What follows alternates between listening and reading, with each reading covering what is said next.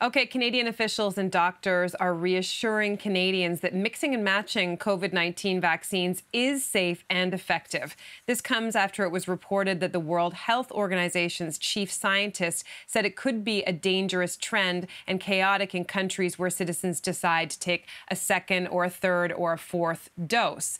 So everyone is talking about this story. What was your reaction to this?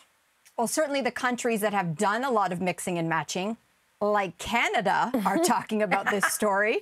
Because guess what? I don't see it in any American outlets anywhere because they're not really mixing and matching. You're right. So, yeah, it's not a thing there. I just realized that, Mel. You're totally right. Yeah, well, I mean, I don't want to muddy the waters, but FDA has not approved mixing and matching there, but the situation is very different there. And I think that this quote from the World Health Organization head scientist, this headline has gone around the world, and this is where broken telephone is really problematic, because the headline should have said, which is what the context was of this statement, do not be selling and pushing boosters like a third shot or more, or don't be out vaccine shopping when so much of the world has yet to receive their first dose. So that's really what the scientist was saying. I think we all understand that vaccine hoarding by countries is a problem. Not only vaccine hoarding, but they've left the barn when half the horses are still in the barn suffering. And so I think that that's where she was coming from.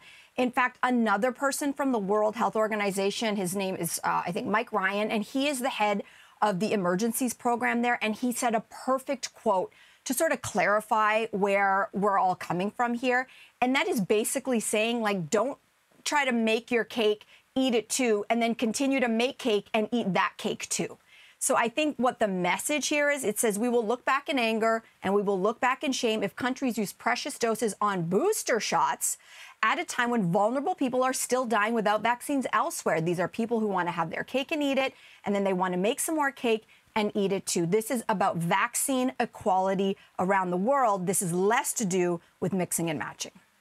Mel, you guys, didn't this make you sort of weary or concerned about how important headline writing is and how important it is to aggregate, all of these news outlets aggregating like a press release? Because I read that headline and I saw it on Twitter.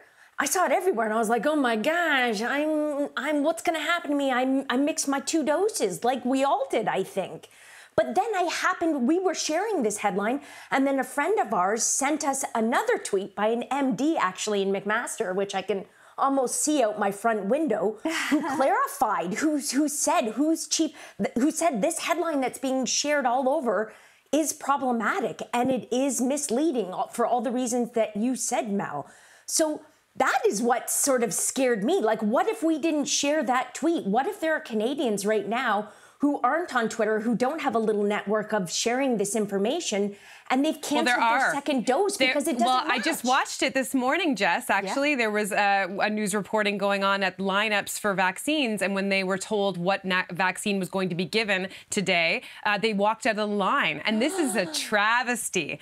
Because what we, to me, this makes me incensed for all the reasons you just said, for the bad reporting, for the limited reporting, but also for the communication on the part of the World Health Organization chief scientist. I do think it was a bit confusing. And the thing is that, yes, I mixed and matched. I would have also taken the same dose. I'll take whatever. It's not because I love vaccines so much.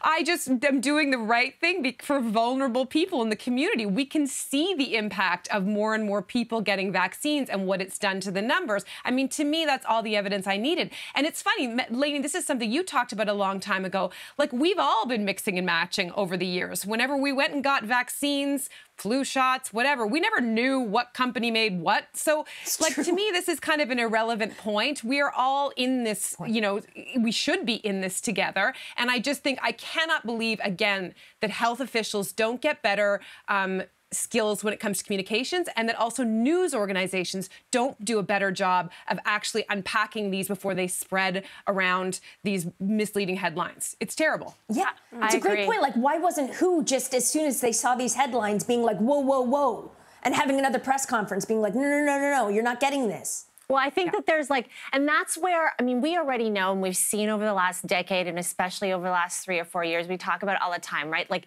the erosion in trust and confidence from the public about public authorities and in our institutions. We don't trust information anymore.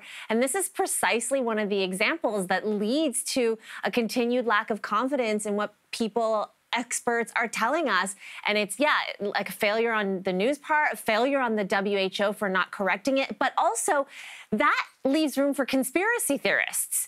And so, I'm looking at the timing of all of this unfolding with the WHO. A few days ago, Pfizer announced that they, according to their research, are suggesting booster shots, like third doses in about 6 months, because the efficacy goes down. Immediately, the World Health Organization and the CDC contradicted Pfizer and said, nope, we do not believe this.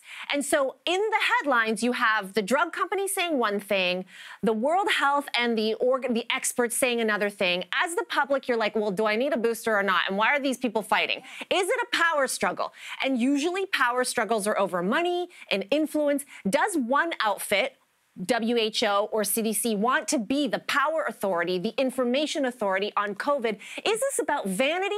Is it about egos? Or is it actually about big pharma? Or is it about public health? Like, here's the thing, Cynthia, you and I have had many conversations last year about the World Health Organization. I believe in this organization. I believe in its value, but they kind of messed up at the beginning of COVID. Remember, no masks? Remember all their misinformation?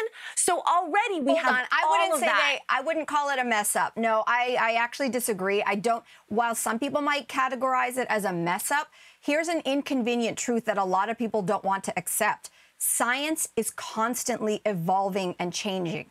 So you can only make policy based on the data you currently have.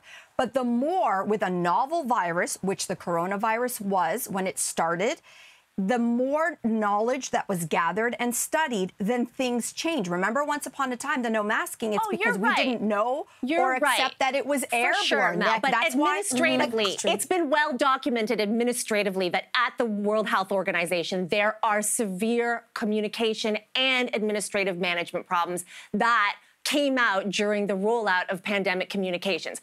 And all of that contributes to, period, our lack of public trust. So I think that if I'm caught in a power struggle between your vaccine companies and health authorities, I don't want that. I just want legit information. Do it for the public. And that applies to news organizations too. But that's where it does come down to, who are you listening to? For me in Canada, our situation in Canada is very different than what's happening in the European Union, for example. It is very different than what's happening in the UK. It is very different than what's happening in Israel. So for me as a Canadian, I would first go to our Canadian health authorities and public health officials because they understand what's happening on the ground here. And that's the other thing about public health. What is good for Canada may not necessarily be good for another country based on all kinds of factors.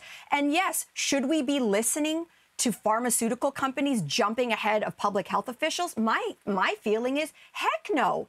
They are in a conflict of interest. They are not there as a doctor. They are there as a company that makes money. That's my opinion, but that's for business in general. So I think that for me personally, if everyone's like, who do you listen to? Because you're right, there's competing voices. I do have a lot of faith in our Canadian health officials, and our situation here can't be compared to any other situation elsewhere. Look, I'll speak for me. I'm living the double vax mixed life, and it is a good one. Thank you very much. Let's move on.